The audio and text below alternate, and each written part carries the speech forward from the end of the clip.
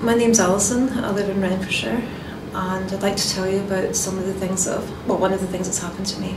I was very, very ill, and I used a wheelchair quite a lot, but one day I felt I could maybe walk over to my doctor's, and I was using 2 walking sticks, and I'd done a neck collar and hand splints, and I was really kind of just shuffling along, but I was really, really chuffed that I was able to do that.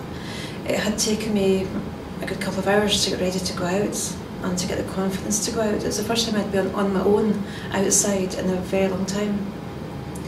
So I got along the road a wee bit, it wasn't very far, and got near the end of the road and this man appeared, and he came up to me and he says, "You shouldn't be out, you should be hidden away, you should be in a care home or something like that, you're disgusting."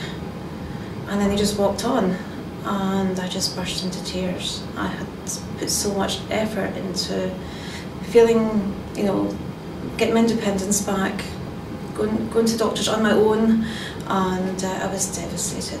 This in particular got me because that was somebody going out of their way to be really, really nasty to me. It was so devastating.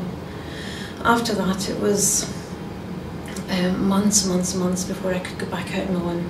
I didn't know I could report it to the police. It didn't even cross my mind. It was just somebody being really, really horrible to me, and if I'd known, I absolutely would have reported it.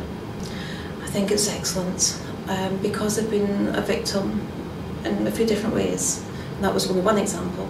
I would always report things now.